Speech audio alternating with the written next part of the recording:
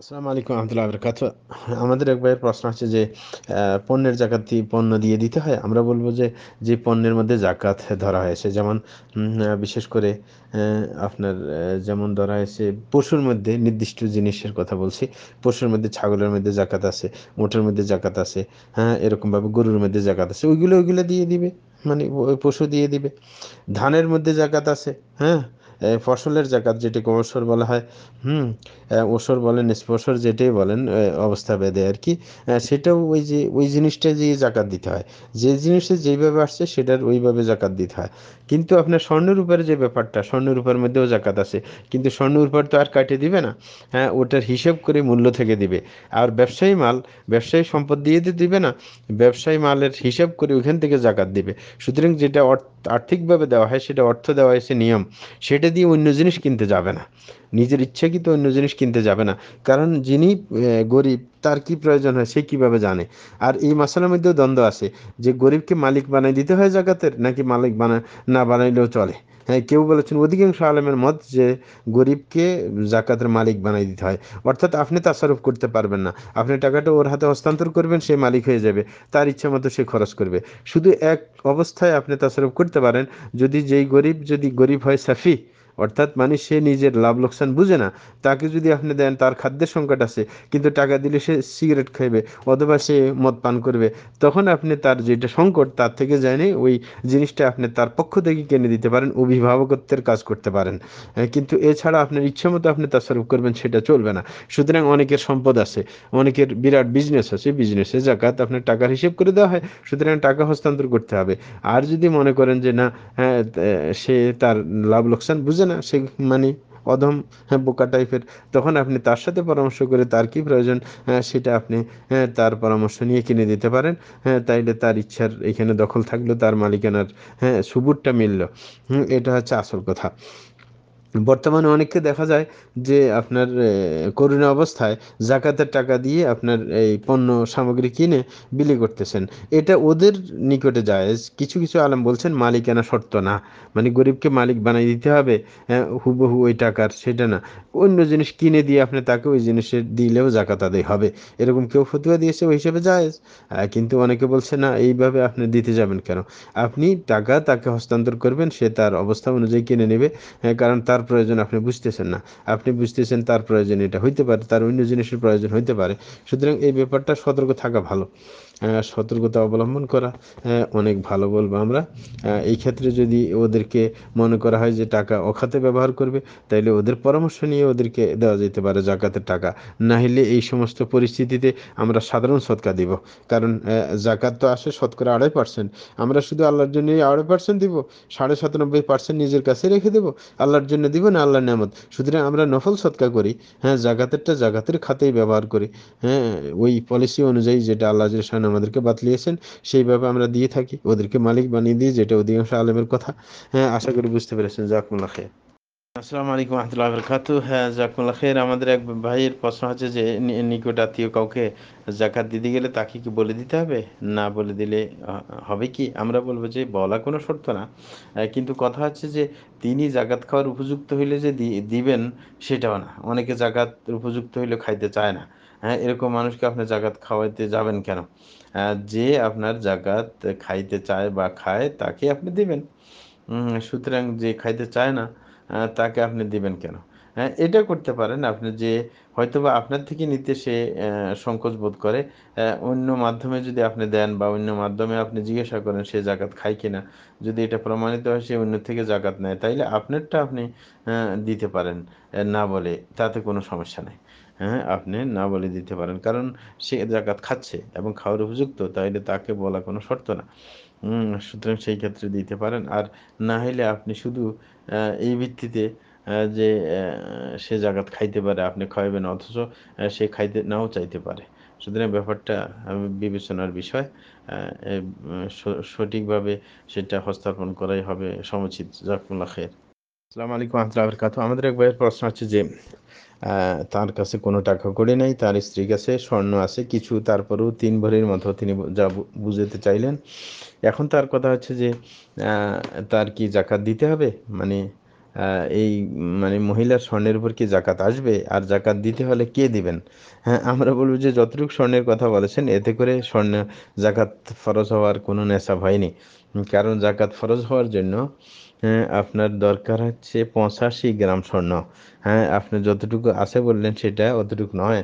যার কারণে জাকাত আসবে না। এটা গেল একটা। আরেকটা হচ্ছে মহিলাদের ব্যবহৃত স্বর্ণের ক্ষেত্রে ওলামায়ে কেরামের মতভেদ রয়েছে এবং ২ দিকেই বিশুদ্ধ হাদিস রয়েছে। মহিলাদের ব্যবহৃত স্বর্ণে জাকাত দিবে না দিবে না। এটা নিয়ে কেউ বলছে দিবেন, কেউ বলছে দিবেন না। কিন্তু আমরা অগ্রাধিকার দেই দেওয়ার ব্যাপারটাকে। সুতরাং আপনি যেই পরিমাণের কথা বললেন ওই পরিমাণে কোনো জাকাত আসে না। আরেকটা হচ্ছে তিনি বললেন যে তিনি জানেন যে ৳১,০০,০০০ কারো কাছে থাকলে জাকাত দিতে হয় ৳২,০০০। না ২,০০০ কেন জাকাত? জাকাত আসবে ২,৫০০। শতকরা ২.৫% করে জাকাত আসে। এবং তিনি বলছেন যে ৫০,০০০ হইলে কি তাইলে ১,০০০ জাকাত দিতে হবে? আমরা বলব যে ৫০,০০০ বা তার কাছাকাছি সাধারণত হয়তোবা ৫২, ৫৩ এরকম হইতে পারে। কারণ হচ্ছে আপনার টাকার হিসাব করবেন রূপার সাথে। রূপা ৫৯৫ গ্রাম যদি রূপার সমপরিমাণ টাকা আপনার কাছে থাকে, ৫৯৫ গ্রাম রূপার মূল্য যদি আপনার কাছে থাকে তাইলে আপনার জাকাত আসবে। আর ৫৯৫ গ্রাম হইতে হইলে ৫০,০০০ উপরে যাইতে হয়। আর যদি তার নিচে থাকে ওই আন্দাজ না হয় সেটা মার্কেট দেখবেন, মার্কেটের মধ্যে কত বর্তমানে গ্রাম রূপার ওই হিসাব করলে যদি আপনার কাছে ওইরকম থাকে ১ বছর পার হয়ে যায় তাইলে জাকাত দিতে হবে। আর যদি এর কম থাকে জাকাত দিতে হবে না। এটা হচ্ছে আসল কথা। আর দেওয়ার ক্ষেত্রে ২.৫% করে দিতে হবে। ২% না যেটা আপনি বলছিলেন। আশা করি বুঝতে পেরেছেন। জাযাকুমুল্লাহ খাইর। আসসালামু আলাইকুম ওয়া রাহমাতুল্লাহি ওয়া বারাকাতুহু। আমাদের এক ভাইয়ের প্রশ্ন হচ্ছে যে তিনি জানতে চাচ্ছেন যে তার এক পরিচিতের তার কাছে ২ লাখ আছে আর ৳১,০০,০০০ আছে। সে কারো থেকে জমির কট নিয়েছে যা আমি ধারণা করতে পেরেছি। সেটা জমিন আপনার টাকা ফেরত দিলে জমিন সে যদি টাকা ফেরত দেয় জমিন ফেরত নিয়ে যাবে। মানে টাকা এটা সে পাবে। সেটা হচ্ছে কথা। আরেকটা হইতেছে আরেকজনের কাছে তার ঋণ আছে ৳২,০০,০০০ মোট ৳৪,০০,০০০। আ কোনটার জাকাত দিতে হবে আর কোনটার দিতে হবে না? আমরা বলব যে যেগুলার ঋণ আছে এগুলারও জাকাত দিতে হবে। কারণ ঋণ এটা তিনি পাবেন। যেটা নিজের কাছে আছে সেটার তো জাকাত দিবেন এবং যেটা উনি জমি নিয়ে আরেকজনের কাছে কটের ভিত্তিতে টাকা রেখেছেন সেটাও পাবেন। সুতরাং ৳৪,০০,০০০ তাকে জাকাত দিতে হবে। কোনো টাকা এখান থেকে বাদ পড়বে না জাকাত থেকে। সবটাই তার মালিকানাধীন। যদিও বর্তমানে অন্যের হাতে আছে কিন্তু এটা অচিরেই তার হাতে আসবে। সুতরাং সবগুলার হিসাব করে জাকাত দিতে হবে। জাযাকুমুল্লাহ খাইর। ওয়ালাইকুম আসসালাম বারাকাতুহু। আমাদের এক ভাইয়ের প্রশ্ন আছে যে হ্যাঁ, তিনি একজন ব্যক্তির জন্য কিছু জাকাত রেখেছেন। কিন্তু তিনি তার কাছে ফোন করার পর তিনি বলল যে, "এখন আমার দরকার নেই। এখন তোমার কাছে রাখো। কিন্তু আমার মেয়ের বিয়ের উপযুক্ত মেয়ে যখন বিয়ে দিব তখন তোমার কাছ থেকে নিব।" এই পর্যায়ে তার জন্য টাকা আটকে রাখা কি ঠিক হবে? আমরা বলব যে এইখানে দেখার বিষয়। কারণ তার আপাতত তার অত জটিলতা নেই। তার কথার দ্বারা বোঝা যায় সে চলতে পারতেছে। কিন্তু তার সমস্যা হচ্ছে যে মেয়ের বিয়ে দেওয়ার সময় টাকা লাগতে পারে। আর সেটা আমার দেশে প্রচলন আছে। মেয়ে বিয়ে দেওয়ার সময় যৌতুক, মেয়ে বিয়ে দেওয়ার জন্য মেয়ের বাড়িতে খাবার খাওয়ানো, এই সমস্ত ব্যাপারে অনেক যে জাকাত খাওয়ার উপযুক্তও না, তারও অনেক সময় টাকার প্রয়োজন হয়।